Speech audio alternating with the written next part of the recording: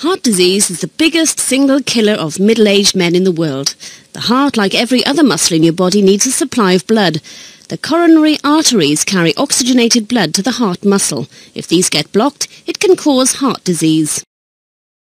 Angina is caused by narrowing of the coronary arteries, usually as a result of fats like cholesterol sticking to the inside walls of the arteries. This can slow down the flow of blood, cause the blood to clot and block the vessel. The blockage is called a thrombosis. A total blockage can cause a heart attack, where the supply of oxygen is cut off and the affected part of the heart is damaged. If the heart stops beating altogether, a cardiac arrest, death may follow unless the heart starts beating again quickly. If you want to avoid heart disease, 1. Do not smoke. 2. Take regular exercise.